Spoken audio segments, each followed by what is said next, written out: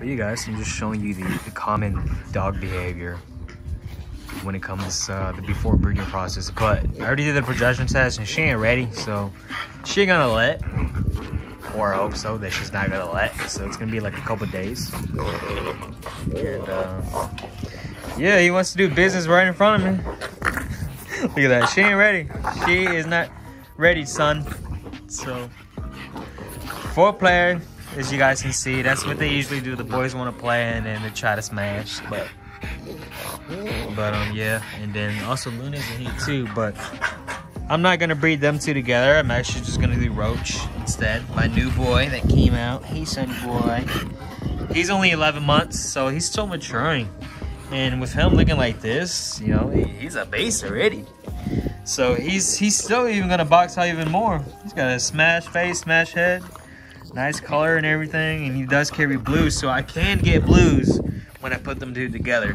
But a quarter chance though, because they're both carriers, obviously. But then all the puppies would all be tri-carriers. They're not gonna come out tri because Macy doesn't carry tri. But they will be tri-carriers, and I could get a blue that could come out, and that blue can be a tri-carrier as well. So, yeah. But too bad, Clay. That's your half sister, and I ain't gonna let that happen. They're not gonna lock up. Don't worry, guys. But yeah, that's okay. But yeah, that's what typically happens when she ain't ready. So. Yeah, she's just not interested. So yeah, that's I'll show you guys Toxic 2 with what happens even if I do with another male. It's the same thing's gonna happen because of the progesterone test. It's too low, she ain't ready. She's just not ready to do it. So show you guys the next part. For you guys, I'm just showing you guys here my other main stud right there for Toxic. Toxic he's actually not for stud anymore, so as you guys can see, it's going to be the same characteristics of breeding.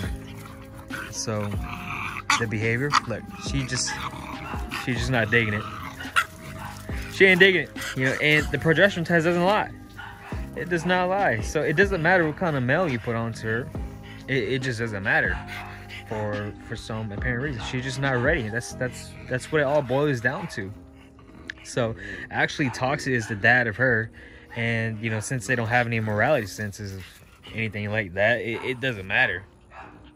But yeah, let Toxic do his own thing, and actually Roach, I'm actually gonna throw him onto with her because he actually carries color, and I also want to get into the tri game and possibly blue tries and lilac tries and chocolate tries. But I have no chocolates right now, but hopefully in the next year or so, or this year, I will get lilac tries and stuff like that. So he's still actually maturing. So he's not really aware. He's still got that puppy mindset. Doesn't really know. You know, he's not really mature yet. So he's not focused about, you know, stuff like that, about breeding. So he's still growing. I think he's what, 10.5 months or 11 months. So he's still growing.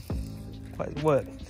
So yeah, actually gonna throw Roach onto with Missy and possibly Luna, because Luna carries blue as well.